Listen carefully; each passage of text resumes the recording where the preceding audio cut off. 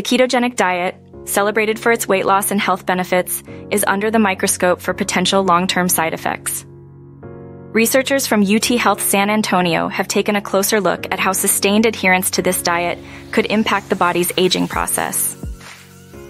In a meticulous study using a mouse model, scientists observed the effects of both prolonged and intermittent ketogenic diets across various age groups.